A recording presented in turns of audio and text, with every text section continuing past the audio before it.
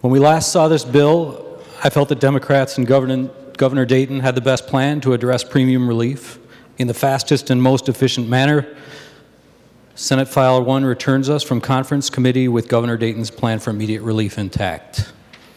When this bill passed through the House, some toxic amendments were attached that would have reversed our vision of working toward health care access for all people and returned us to the days when people who developed cancer or diabetes would bankrupt their families in a struggle to stay alive.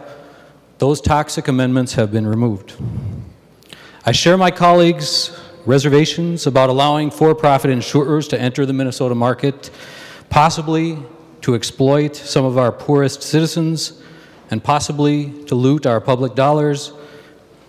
And I think I share the reservations of every member of this body that we are spending $300 million of our precious reserve fund on a temporary fix.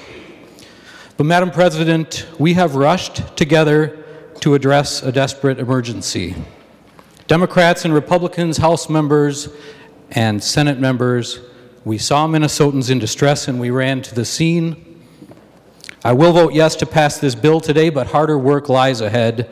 We will need to trust each other and to share ideas to diagnose and treat the underlying problem. We can't spend $300 million next January on this same issue. Governor Dayton has proposed an expansion of Minnesota Care and a public option. I urge the members to consider the benefits of such a proposal in future days. It gives Minnesotans the opportunity to purchase an insurance product at a reasonable cost, and it gives us some control over rapidly escalating health care costs by asserting reasonable priorities about health delivery and negotiating better terms for costs. And it can continue our very natural trajectory towards fulfilling our moral obligation as a society to ensure health care access for all Minnesotans. Thank you, Madam President, and it is my deepest hope that my yes vote today will pave the way for very necessary conversations and compromises that will be needed in the months ahead.